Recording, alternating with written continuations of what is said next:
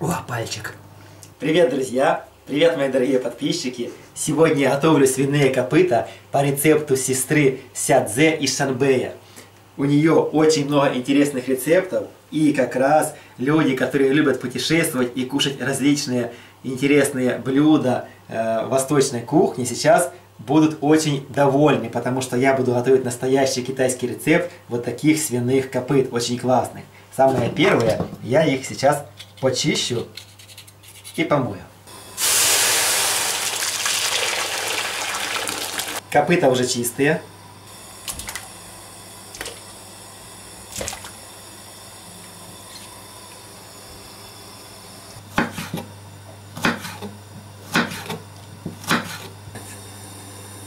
Лук-порей, имбирь и немного водки. Лук-порей, имбирь и немного водки. Вот такое странное азиатское блюдо будет. Свиные копыта уже закипели. Сейчас я собираю пенку, и они покипят минут 5-6. Я нарежу лучок. И имбирчик. Порей. Чесночок.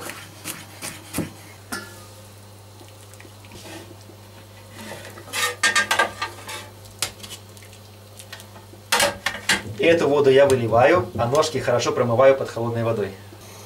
Немного растительного масла и несколько ложек обычного сахара. Теперь ноги я слегка вот так подрежу.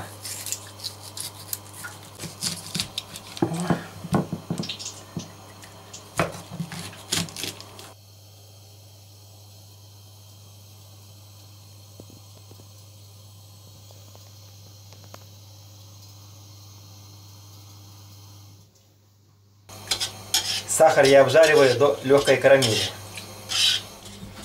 И теперь быстро, но аккуратно переливаю вот сюда. В растительное масло я добавляю репчатый лук, имбирь, лук-порей и чеснок.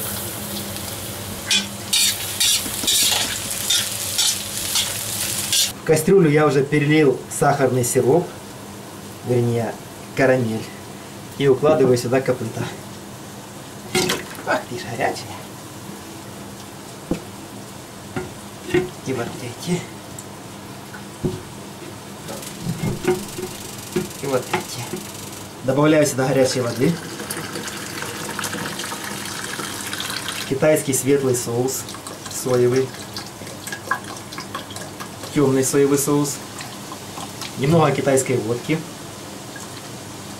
Вместо китайской водки я использую свой зерновой пшеничный самогон. Как сделать самый вкусный самогон из пшеницы, смотрите, ссылочка вот здесь сверху. Теперь пряности. Сушеный перец чили или острый перец. У меня несколько видов. Палочка корицы. 2 звездочки бадьяна или звездчатого аниса, черный перчик, душистый перчик, а вот это черный кардамон. Он пахнет абсолютно по-особенному, не так как зеленый, у него аромат подкопченный, потому что его сушат на дыму. Все это я добавляю в кастрюльку к свиным копытам и ставлю на огонь. Лавровый листик.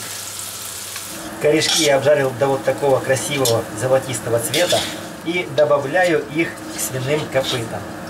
Немножко добавлю водички, чтобы свиные копытца были покрыты полностью водой. Свиные ратыти варятся уже часик. Я их еще немножко досолю. Китайские копыта готовились часика 3, может быть чуть больше. И уже наконец-то приготовились. Хорошая не китайская водка, то есть пшеничный самогон. А вот здесь, в этом волшебном ведерке, у меня маринованный дайкон настоящий китайский дайкон и маринованный по китайскому способу. Он только-только приготовился, поэтому скоро вы увидите, как его приготовить на моем канале.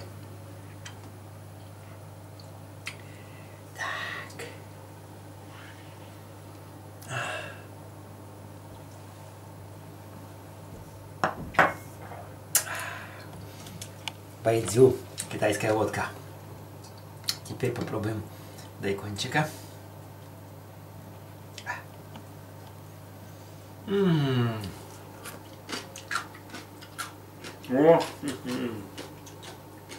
Вещь. Так же вкусно, как наша квашеная капуста. Вот это обалденная штука. Они, правда, это все кушают руками, но я до этого тоже дойду. Ай, хороший дайкончик, остренький.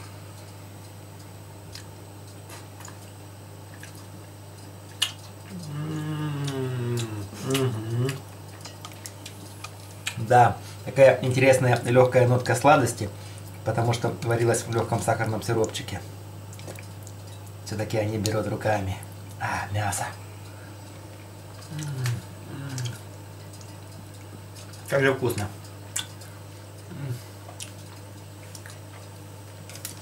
Давно я этого не делал. Обожаю дегустацию. Как сделать очень вкусные зерновые самогоны? Ссылочка вверху.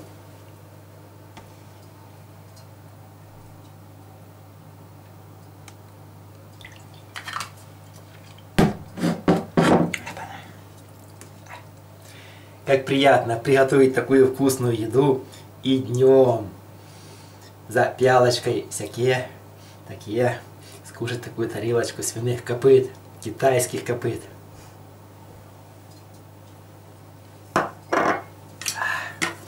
Очень классная штука. Друзья, смотрите на моем канале, как приготовить обалденный маринованный дайкон, настоящий китайский способ.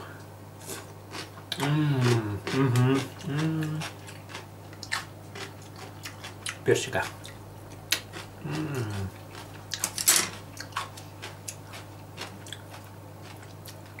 О, пальчик. И сюда. Какие вкуснятина. Как же вкусно. Как я обожаю готовить, а потом кушать.